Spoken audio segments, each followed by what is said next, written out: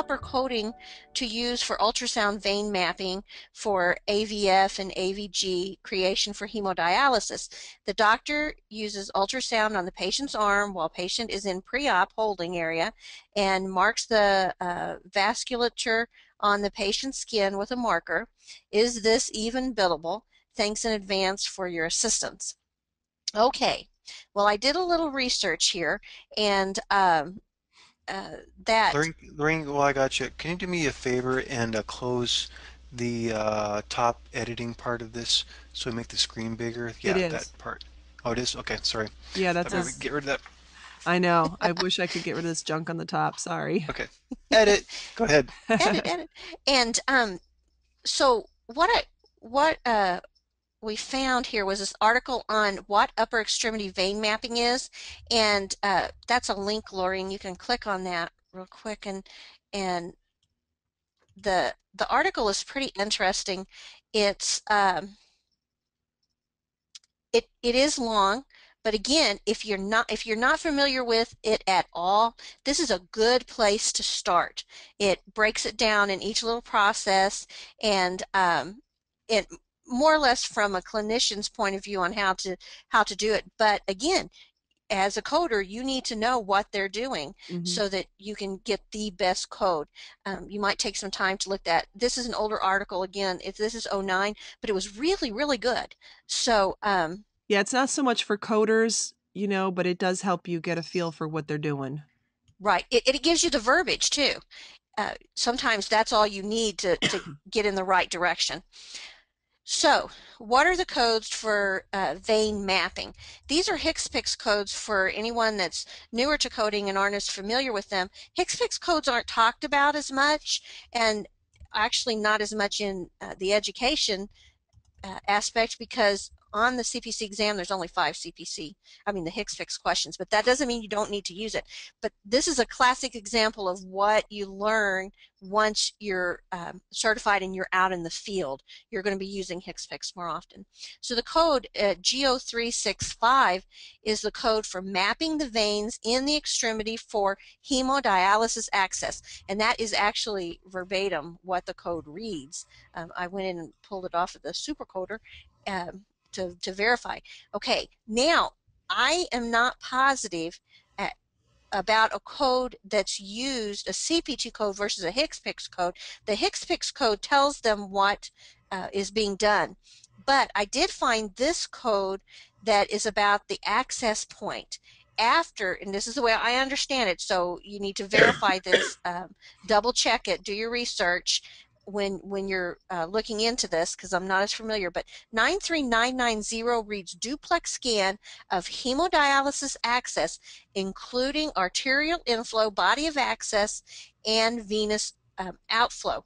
So what that's telling me is they are doing the duplex or the ultrasound scan, and duplex just means they're doing it in gray and in color, and they're doing the ultrasound scan to verify that the hemodialysis access, or that access where the person's going to have the hemodialysis done, um, is working properly. Is there good flow intake? Do we have good movement of the blood so that when we do dialysis, it's going to work? This I don't think is the proper code for like an ultrasound ahead of time. The AMA guidelines also had a note here that was in the supercoder that we use for measurement of hemodialysis access flow using an indicator, dilation methods, etc., 90940. So that's different. Now, so 93990 is saying, let's do an ultrasound, let's make sure we've got good flow, good movement. And then 90940 is let's measure the flow, which is additional procedures that's being done. This link right here is was pretty good. This is one that was actually a they're selling products, but it broke it down for the physicians and listed the codes for reimbursement. It is a little bit older. It's not up to date. It wasn't 2013, but I found it very interesting because, again, like I mentioned when Laureen was doing those, sometimes when you just have a code to look at that gets you in the right area to confirm that you're using the right verbiage, there's not something that you're missing, that's all you need to be put in the right direction.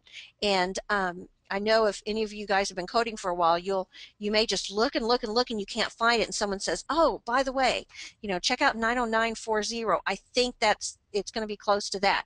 And you have to be very careful with COPT. ICD-9, it's either one or the other. CPT, one word can change it for you.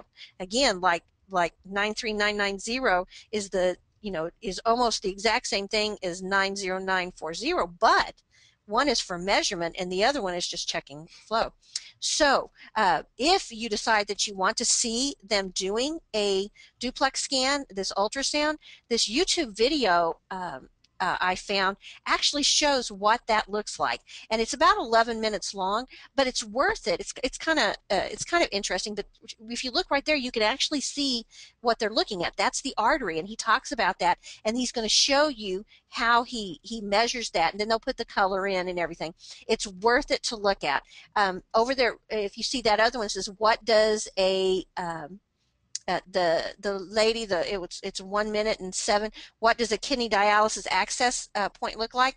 And that's what he's checking, is to make sure those veins and arteries are proper for that access point. So there's some really interesting things on YouTube. And again, like Laureen says, Google it and you'll find it. Access points can be put in for hemodialysis in the arm, in the leg, in the abdomen. They can do in the chest. They don't do them in the neck, but you can see them a lot of different places. And without getting into a long description of the different types of dialysis that you can have, the access point is what they're talking about. Now, our question, though, specifically, he wanted to know if when the doctor comes out and he marks where the vein is, that he's going to do that. I don't want to call it a port, but I think of it as a port, where they're going to plug in the dialysis, where he's going to put that.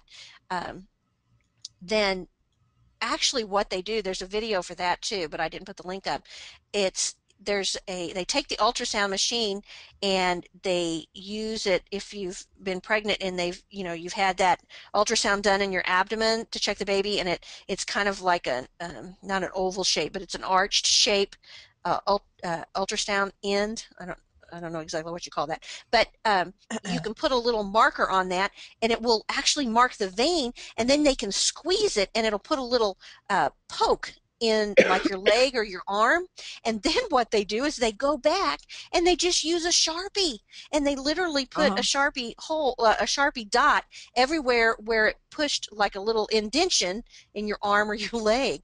That's way they do that marking. It's not that big of a I don't want to say it's not that big of a deal. That's not the proper way to say that, but I believe it is bundled in. Now, don't quote me on that, and we're going to have to do some more investigation, but that's what he's asking. Can you even bill for that? And I really, in my heart, think that it's included in the procedure, him going in and marking it. The ultrasound has already been done. The duplex study would have been done ahead of time to make sure there's a good vein, and then he goes in and he knows where it's at in the arm. Then he's going to go mark it, do a quick ultrasound and mark it, like I said, with those little indentions. But we'll have to find out for sure. So that's something we can follow up again later.